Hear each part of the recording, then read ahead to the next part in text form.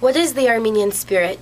We may not be able to answer Tekeyan's question, but it is in the Armenian spirit that I recite this poem, dedicated to all who listen to it and who are inspired by it as well. The Armenian spirit. How can I define the soul, the Armenian spirit?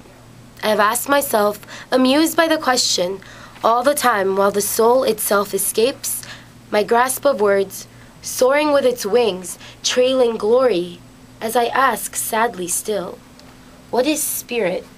What is soul? What is essence, idea, and what is being? What is soul that comes as a cloud unseen, but felt as mist? Sometimes it's a fragrance of roses, or a haze of petals covering the sky's face. Immense and immeasurable, the Armenian soul. What exactly is the Armenian soul? Hayoo Hoki, I ask. And I think I see it before me, half buried in wet earth, like the soldier dug into his battlefield without feeling the mud. I salute it through clay, and then I kiss the tired but sacred Armenian soul.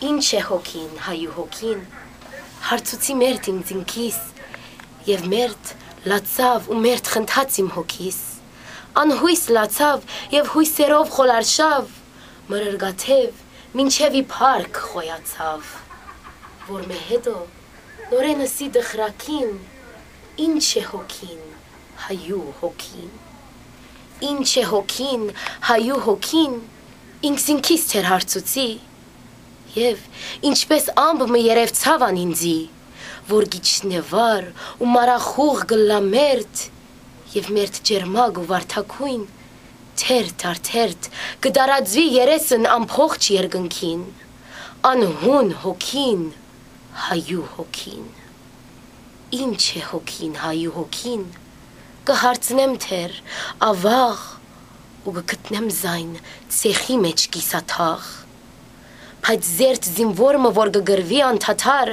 ցեխն ալ գսեմ զայն աղդոդել չի գրնար, և ընդմեջեն իր այդ ցեխին, սարսրակին կհամբուրեմ հայու հոգնած սուրբ հոգին։